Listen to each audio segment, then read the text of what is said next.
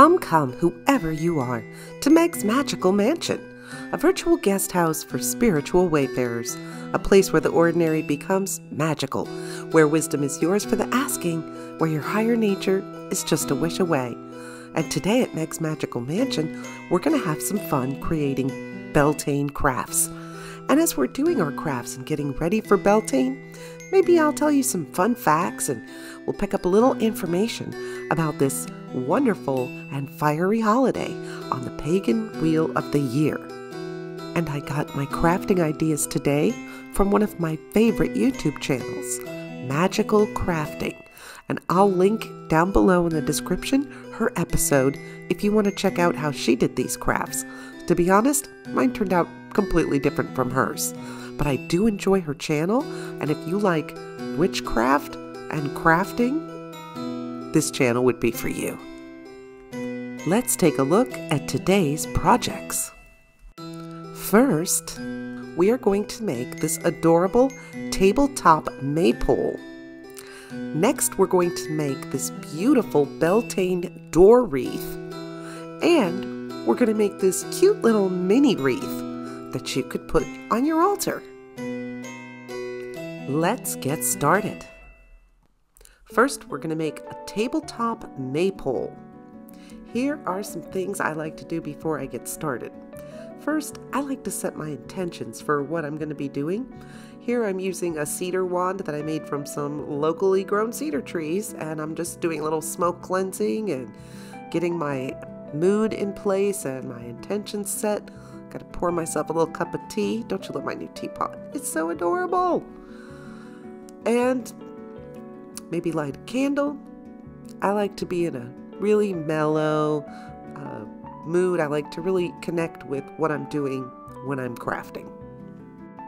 You're going to need a glue gun, 2 styrofoam balls, a dowel, some kind of a flat discs. This is one I found at the craft store. A bunch of thin satin ribbons. And I just had these sparkly beads. I found these cute little mushrooms at the craft store, some flowers, and the moss. You'll need glue sticks, and of course, some paint. And a lot of the stuff I just had around the house, so I just rummaged up what I had. And first thing you're going to do is cut one of those 2 styrofoam balls in half, and that's going to make the base for your maypole to sit in. It's going to get glued right in the center there after we paint it. And I'm going to use my little pointy tweezers to make a hole right in the middle where the dowel can fit in there.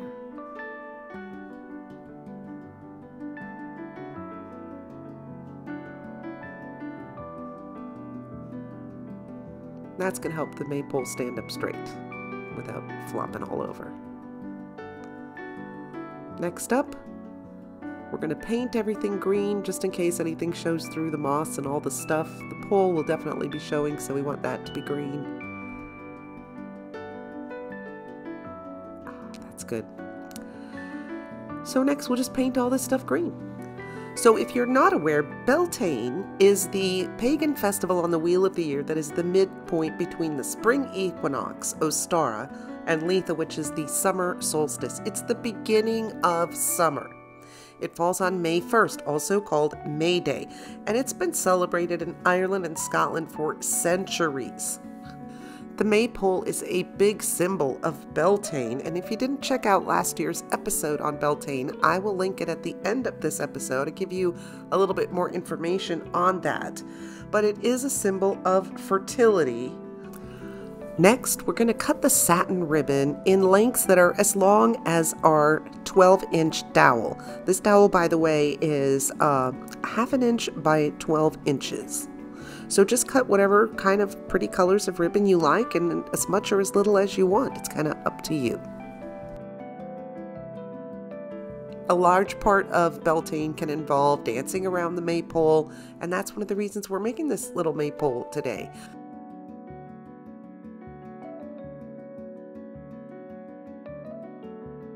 Two of the main elements of Beltane are fire and flowers. Of course, Beltane refers to the fires of Bel, which is a reference to the Celtic sun deity, Belenus.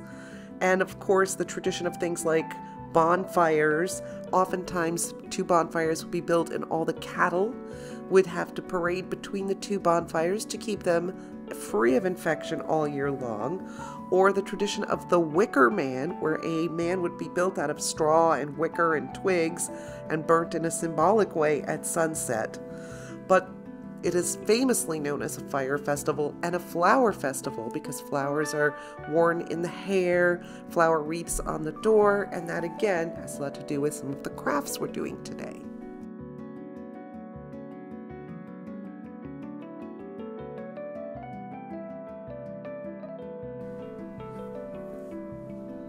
Next, I'm going to use these sharp tweezers, and I'm going to make a small opening at the base of this styrofoam sphere, so I have a space to put the dowel in, and that's how we're going to connect the topper.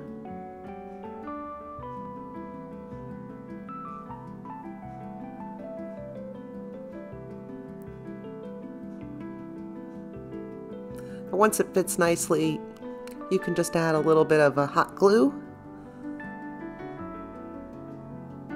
to make sure it stays in place. You know, another great tradition for Beltane is the giving of May baskets, where you can fill baskets full of goodies and take those out and give them to the needy.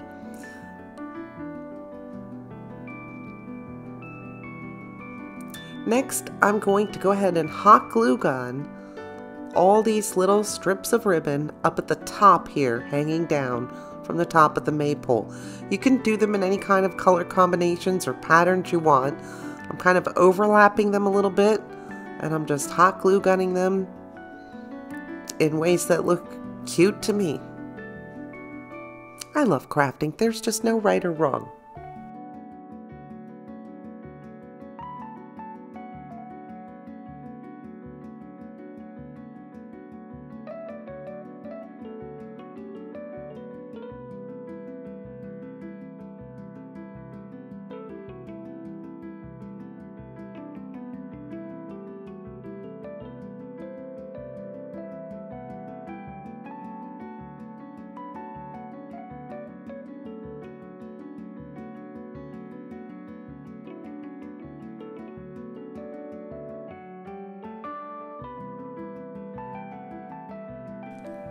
Now I'm just going to use the hot glue to start covering this styrofoam ball with some of this moss.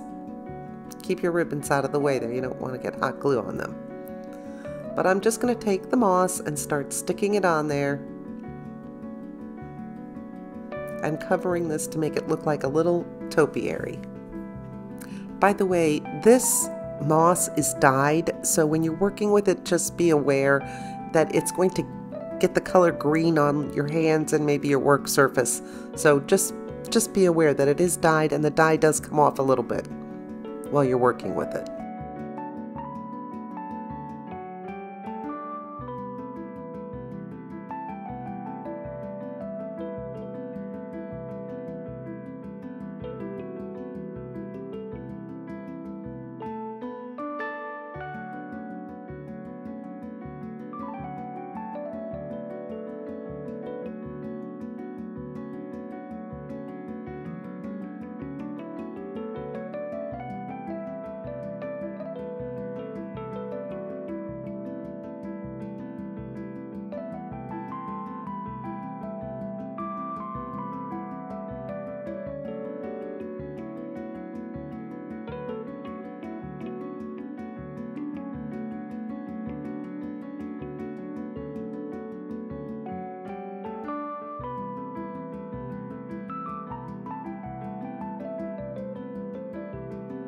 Now I'm going to glue this together. So we're going to take the half circle, half of a sphere that we made, and we're going to hot glue gun that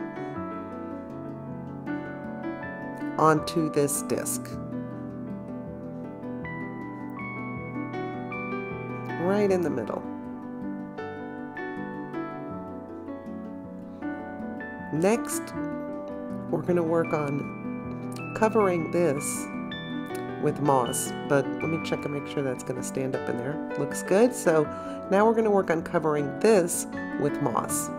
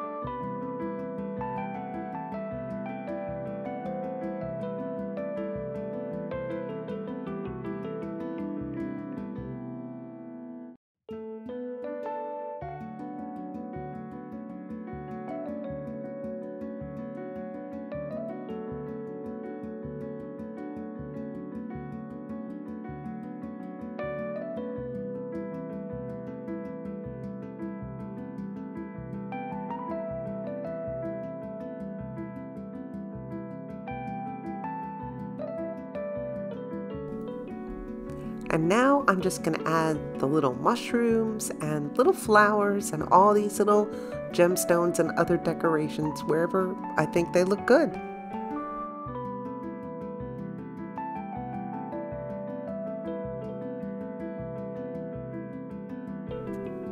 This is the season when it's great to communicate or be able to feel the influence of all those creatures of the Fae, the world of the Fae. So I'm kind of thinking of that while I'm making this. Something that I think would make the fairies happy. Also a good time for just communing with the elves, all kinds of creatures of the forest. So trying to get that vibe going here.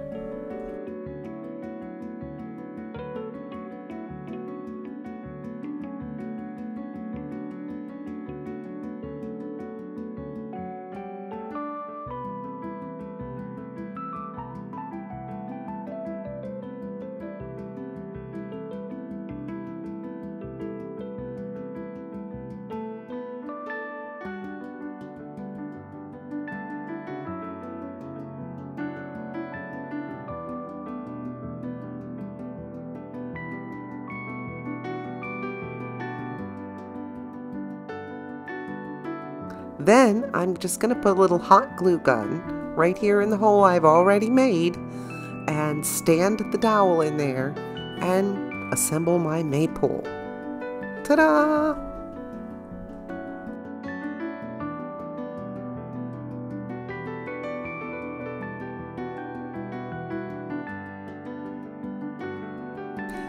Then I'm just going to add some flowers up here on the topiary part at the top and just stick them wherever they look nice.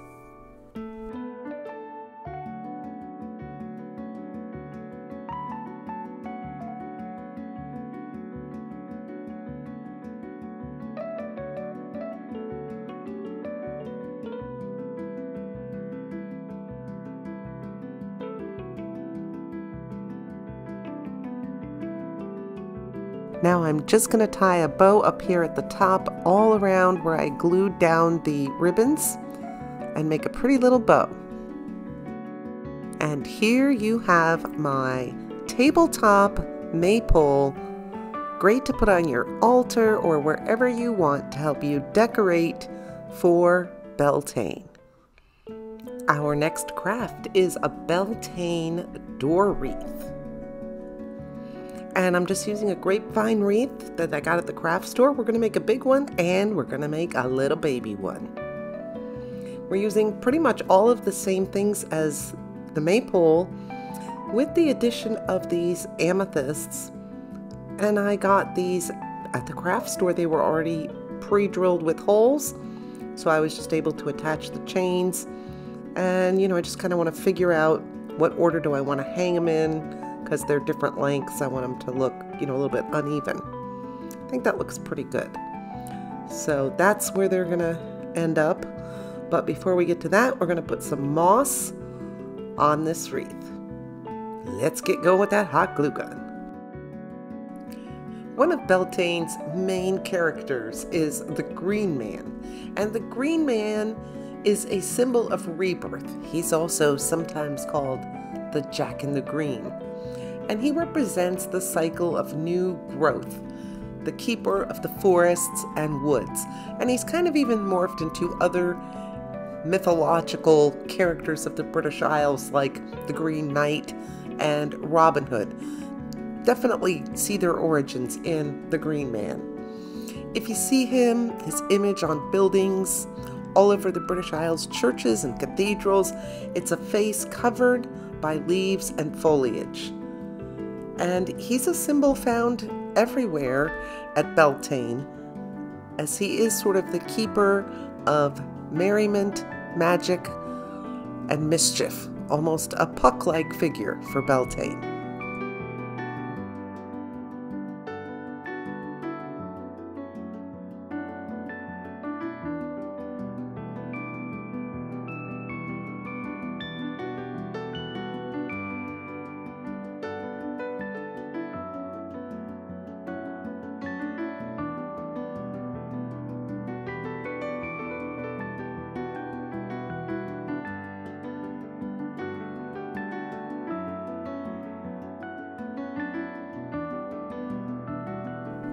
Next, I'm going to use some jewelry wire to attach the chains up here at the top of the wreath.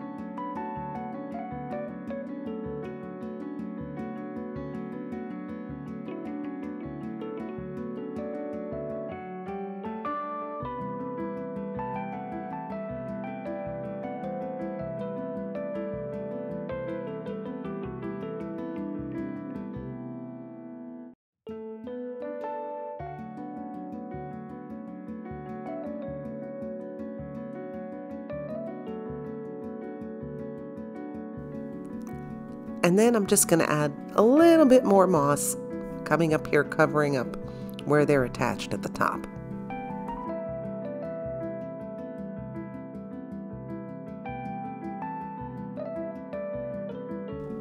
Then we're just going to add flowers and jewels and mushrooms and whatever else strikes your fancy and makes your wreath look cute and foresty.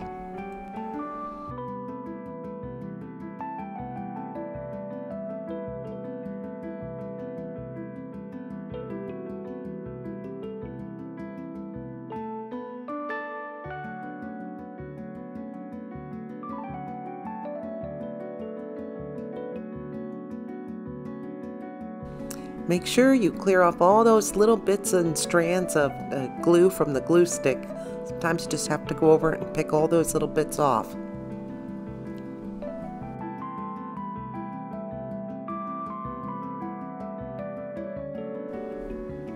And then we're going to make a nice bow to put up at the top of our wreath.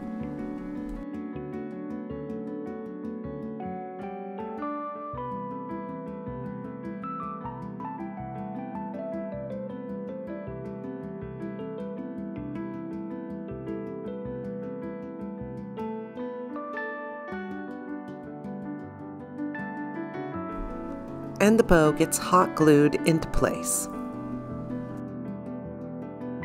And this is wire-edged ribbon, so I can use my fingers just to crimp it up and make it look really cute.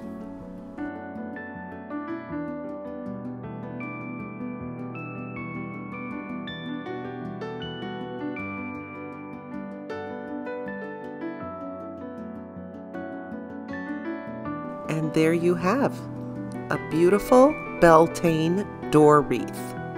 Perfect was your welcoming the very beginning of summer. And now let's make a little baby mini wreath.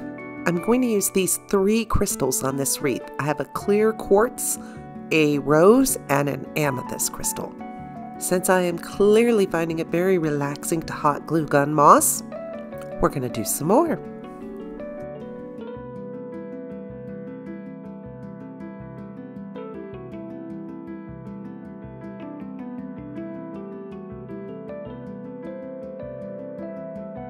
I am going to turn this around and glue from the back side my 3 crystals into the wreath from the bottom so they're just sticking up. You can make them super straight or you can make them kind of crookedy, whatever you like. You know, interacting with the Fae is a big part of Beltane. If you didn't check out our episode on fairy magic, check that out. We had a lot of interesting information for you there. But here are some fun fairy facts for you while we're doing our crafts. Did you know that toadstools are an international symbol of fairy magic? When toadstools appear, you know that fairies or the Fae have made their home nearby. Then I'm going to glue some moss on the back here just to hold them in place securely.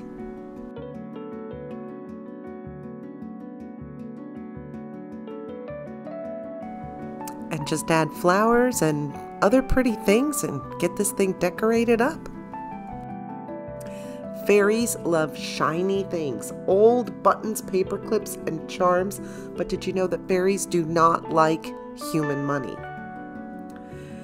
Fairies have a talent for hearing your wishes. They travel to them across the wind to their little fairy ears. So be careful what you wish for, because fairies might just hear it and decide to grant your wish. Remember, fairies love gifts, and if you want to keep the fairy on your good side, you definitely want to make sure you leave gifts and offering for them, because if you offend them, they will play tricks on you and they will mess with you. Old legends say they even steal babies and replace them with changeling babies. And we'll just top it off with this nice little purple bow. And here we have this adorable tiny little Beltane mini wreath, perfect to put on an altar. And if you are looking for a movie to watch this Beltane, I have a recommendation for you. The Wicker Man, made in 1973. No, I'm not talking about the 2006 version with Nicolas Cage, don't bother. Go straight back to the original classic 1973 British folk horror film, directed by Robin Hardy, starring Edward Woodward, a very, very hot and naked Britt Ekland, and of course one of my absolute favorites of all time, in one of his greatest performances ever, Christopher Lee. You really want to check this whole movie out. It is the story of a police officer called to the island to find a missing girl who maybe isn't even missing. And somehow all the inhabitants on this tiny little island keep telling him a different story. And as he roams about the island, he sees they have abandoned Christianity and have a form of Celtic paganism going on. The score is great. It is a 90% 4.5 star rating on Rotten Tomatoes. I cannot even explain the awesome and terrifying climax. But if you like British horror, if you like Christopher Lee, if you're celebrating Beltane, I highly recommend you get some popcorn and catch 1973's The Wicker Man.